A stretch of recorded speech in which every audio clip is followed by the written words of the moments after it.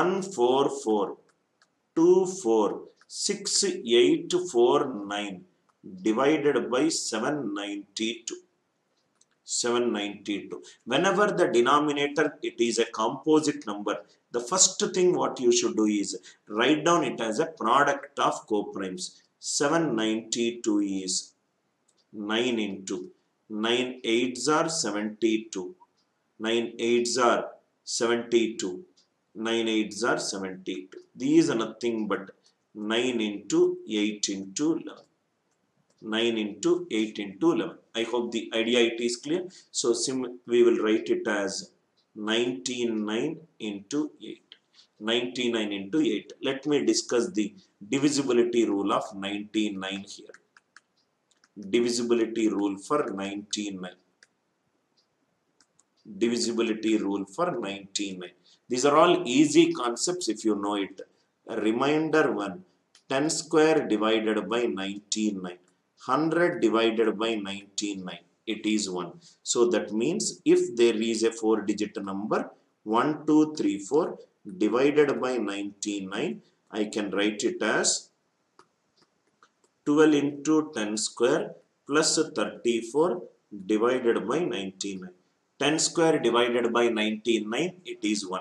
34 plus 12, what will be the answer? 46. 34 plus 12, answer is 46. That means, what is the divisibility rule of 99? Take a group of 2 digits. Take a group of 2 digits from right hand side. Please write down, sir. Take a group of 2 digits from right hand side. Take a group of 2 digits from right hand side and add them. Take a group of 2 digits from right hand side and add them. So what we'll use is, start from the right hand side. Take a group of 2 digits and add them. If I add them, what it will become? 1 plus 44 plus 24 plus 68 plus 49.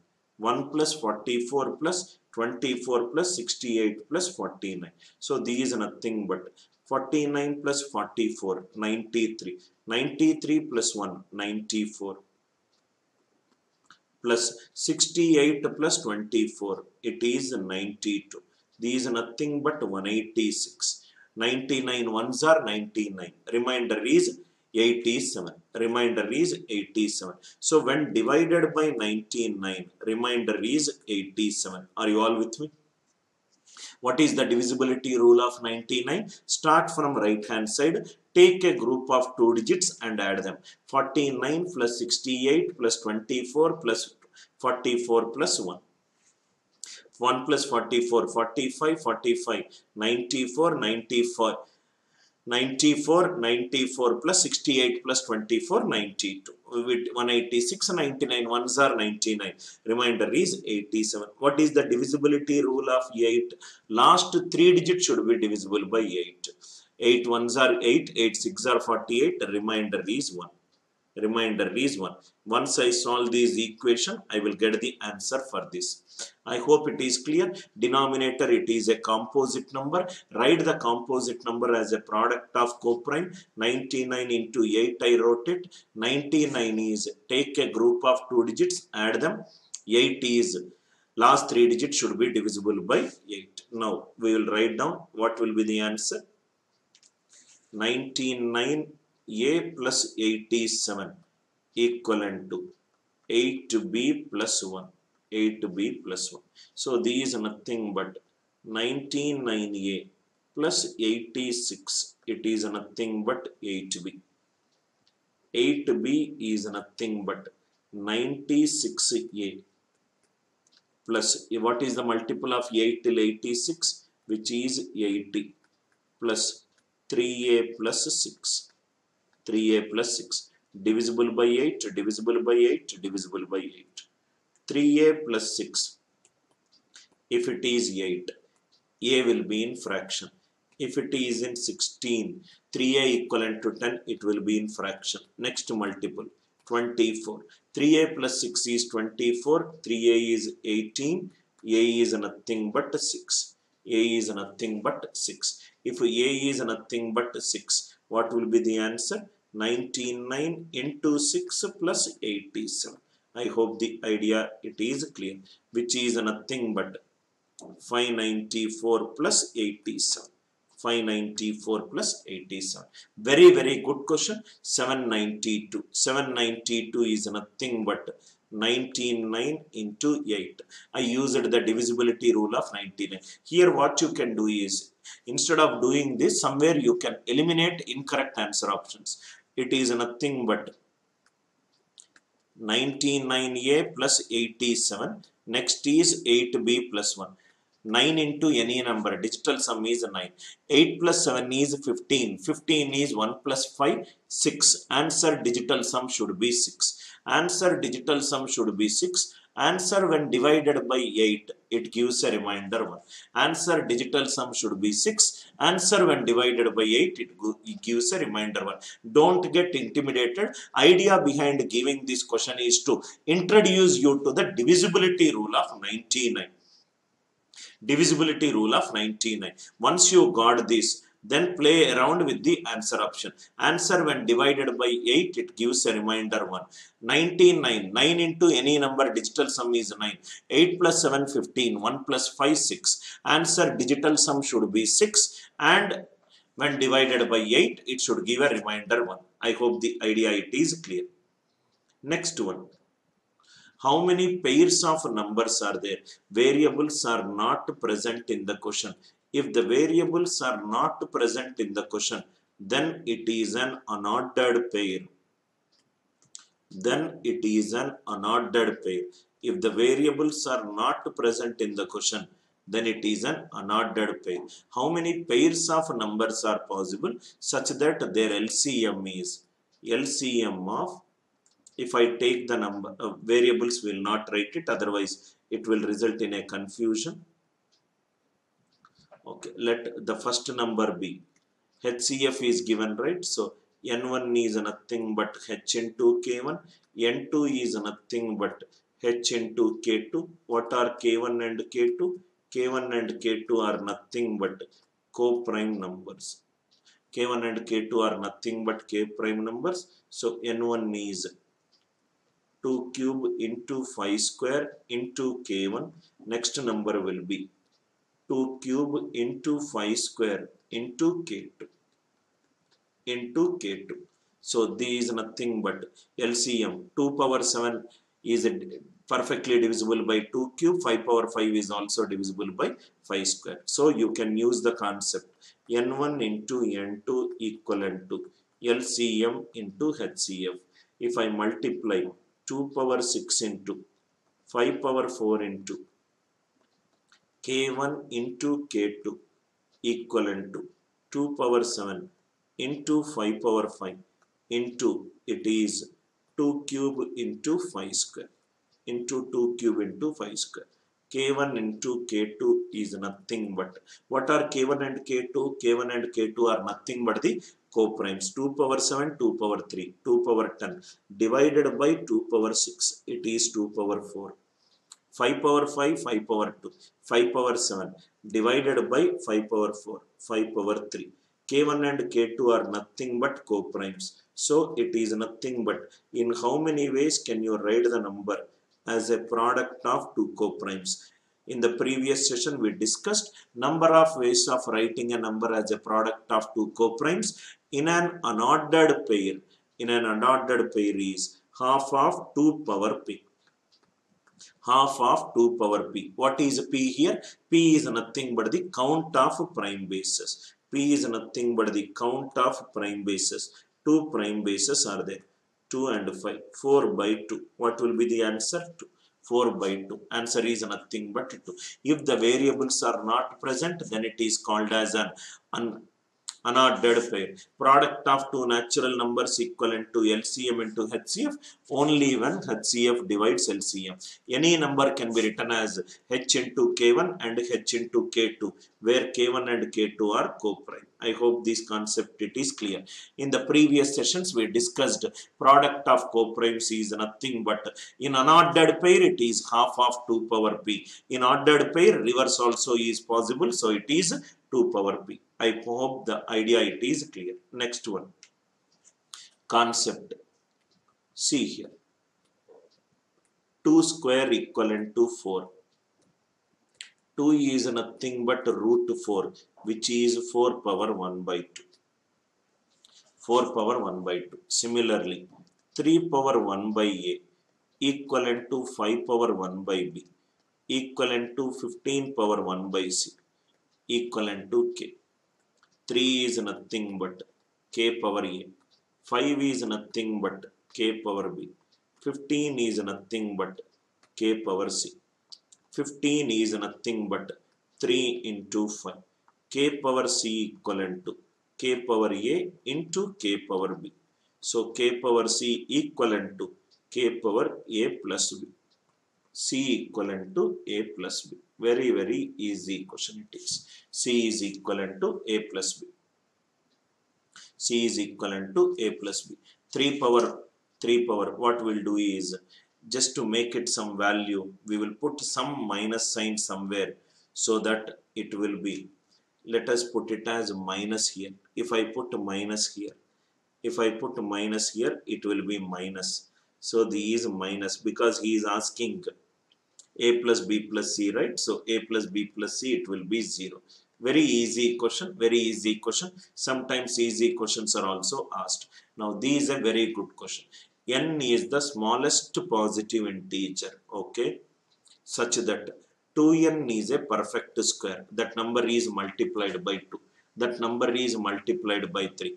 That number is multiplied by 5. Any number can be written as a power of prime basis.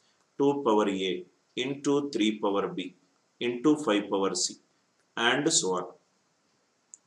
And so on. Find the such that the 2n is a perfect square. 2n, it is nothing but 2 into 2 power A, 2 power A plus 1 into 3 power B into 5 power C. 2n is a perfect square. 3n is a perfect cube. 2 power A into 3 power B plus 1 into 5 power C. 5n is the perfect cube.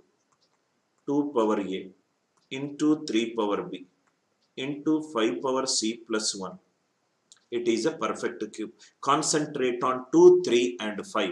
Why? Because all of them coefficients are 2, 3 and 5. Now see here. What should be this one? This is nothing but a perfect fifth power. This is nothing but a perfect fifth power. This is nothing but a perfect cube. And this is nothing but a perfect square. Let me start from perfect fifth power. What do you mean by a perfect fifth power?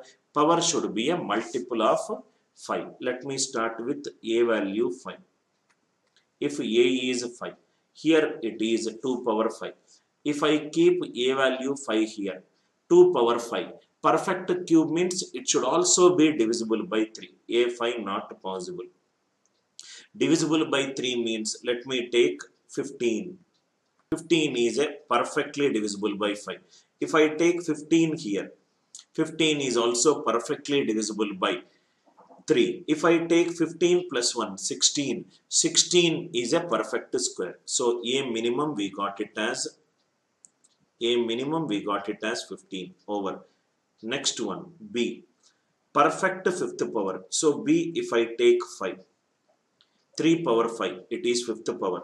5 plus 1, 3 power 6, perfect cube. But if I take here 3 power 5, it is not a perfect square. Perfect square powers will be even. So next multiple of 5, 10. 3 power 10, perfect. 10 plus 1, 10 plus 1. It is nothing but 11. 11 is not a multiple of 3. This is not possible. Next one, if I take, for example, 15. 15 plus 1, 16. Not a multiple. Suppose if I take 20. 20 is a multiple of 5. 20 plus 1, 21. It is perfect cube. 20, it is perfect square. B minimum. It is nothing but 20. I hope you are all understanding. First I am taking the perfect fifth power. A, B, C are multiples of 5. From there I am increasing. C plus 1. If it is 5. C will be 4. If it is 4, perfect cube. It is not possible. C is 9. C plus 1, it is 10. C will be 9. 9, it is a perfect cube. 9, it is not a perfect square. These are not possible. 15, C plus 1 is 15. C is 14. C is 14, not a perfect cube. C plus 1 is 20. C is 19, not possible. 25. C plus 1 is 25, fifth power. C is 24, perfect cube. C is 24 square. Yes, C plus 1 is 25. C minimum will be 24. So, what is the minimum factors for this? Find the, what is the answer that we got? So, A plus 1. What is that? Such that n is the smallest integer, 2n is a perfect square. So, 2n will be 2n is a perfect square. Okay, 2n is a perfect square. Okay, find the sum of factors. Now we got 2 power 15 into, or the question is incorrect, sir. Question is find the sum of a plus b plus c wins. Okay, sum of the factors means here is referring to a plus b plus c. Answer is 15. I hope the idea it is clear, right? He is asking you to find the sum of the powers for prime factors for n. Otherwise, it will result in some confusion. Otherwise, sir, should I take a plus 1 into b plus 1 into c plus 1? Find the sum of the powers for the prime factors of the smallest integer. Very easy question. Just by looking at a question, go from bottom to top step by step. A take 5, but 2 power 5. A should be 5. A should be a perfect square and a perfect cube. B should be 5. B should be a perfect square and a perfect cube. Idea clear, right? Find the sum of the powers of the prime factors for the given integer. Very good question. Just a little bit of thinking is involved. Go it slowly and steadily. You will get the answer. Next one. 2 power 50 divided by 97. This uses Fermat's theorem. Fermat's theorem. This is a backtracking concept, sir. Very good question. If you are good in backtracking, you can solve this question very, very easily. 2 power 50 divided by 97. What is Fermat's theorem? Fermat's theorem says, remainder of a power p minus 1 when divided by p, it is 1. When a and p are co-prime and p is a prime number. And p is a prime number. P is a prime number. 97, it is a prime number. So, it is nothing but 2 power 96 divided by 97, it is 1. But the question is 2 power 50. So, if you think logically, this is nothing but remainder of 2 power 48 by 97. Can I say that it will be plus or minus 1? Because 2 power 48 square only is 2 power 96, right? Yes or no? 1 square it is 1 or minus 1 square also it is 1. So 2 power 48 by 97, there is a chance that it could be plus 1 or minus 1. After calculation, we will find it out. If it is plus 1 or minus 1, there is a chance that 2 power 24 by 97. There is a chance, not mandatorily. This could also be plus 1 or minus 1. Let us see. So suppose, let us see. If our backtracking is right, we will get the answer very fast. 2 power 24 by 97. These are nothing but 2 power 10 power 2 into 2 power 4 divided by 97. 2 power 10 is 1024. 2 power 10, I will write it little separately, sir. So I am trying to find out what is the value of 2 power 24 by 97. From where I got 2 power 24 by 97? 2 power 96 by 97, it is plus 1 or minus 1. 2 power 48 by 97 could be plus or minus 1. 2 power 24, there is a choice. Let us see. These 2 power 10 power 2 into 2 power 4 divided by 97. These nothing but 1024 whole square into 16 divided by 97. 97 ones are 97. 54. 54 square. 54 square is nothing but 54 square is nothing but 2916. 2916. So from there, let us solve it. What will be this one? 2916 into 16 divided by 97. 97 threes are 291. Remainder is 6. 96 by 97. Yes, we got it. It is nothing but minus 1.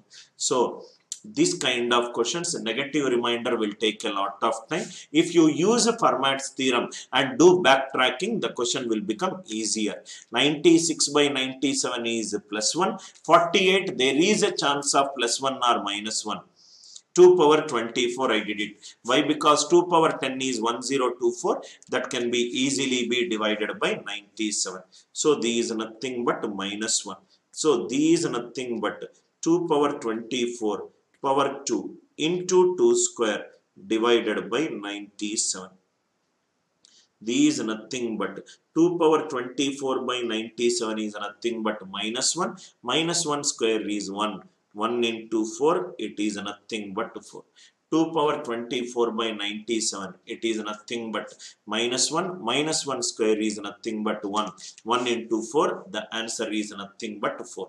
Very, very good question.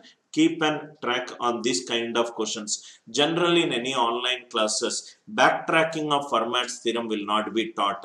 But this question will give you answer very fast if you know the backtracking. I hope the idea it is clear.